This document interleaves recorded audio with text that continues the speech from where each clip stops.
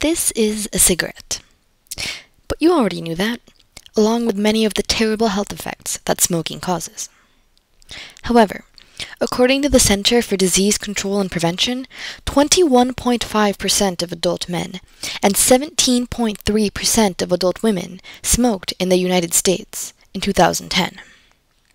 It would seem that the frightening public service announcements and those very scary grade school presentations aren't doing much good in keeping the population smoke-free.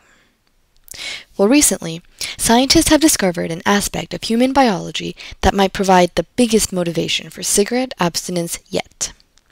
It comes from an emerging field called epigenetics. Epigenetics is basically the nurture side of the nature versus nurture phenomenon. Scientists in this field are trying to figure out how aspects other than our DNA, especially our environment, can affect our gene expression, or which pieces of our DNA actually get used to make proteins, which build up our bodies. That process, for example, is how cells differentiate. They go from being stem cells that have the potential to be any kind of cell, to becoming blood cells or skin cells or neurons by shutting down the parts of the genome that they don't need. This usually occurs through chemical tags placed on DNA strands or on histones, which are the proteins that DNA wraps itself around. These chemical tags, which are most commonly methyl or acetyl groups, serve as on-off switches for the genes on which they're placed. That's why our experiences, especially while in the womb and in early childhood, which is when we develop the most, affects who we are for the rest of our lives.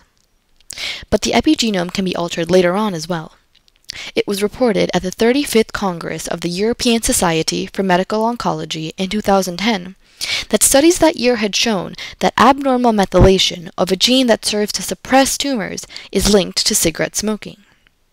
In other words, methyl tags turned off the gene that keeps tumors from happening in the DNA of smokers. One particular study, led by Dr. Yuk-Ting Ma, looked at the epigenome of healthy young women. Some of them were smokers, and some of them weren't. The scientists were studying a gene called P16, which is a tumor suppressor.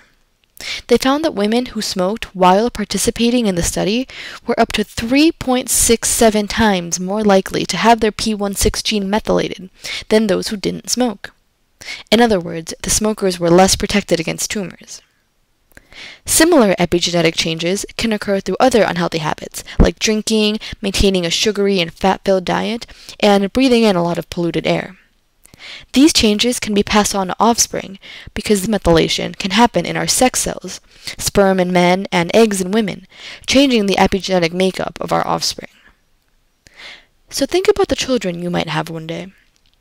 Think about the children they'll have, and the children they'll have. Your habits right now will affect their health. Every cigarette you light doesn't just hurt you.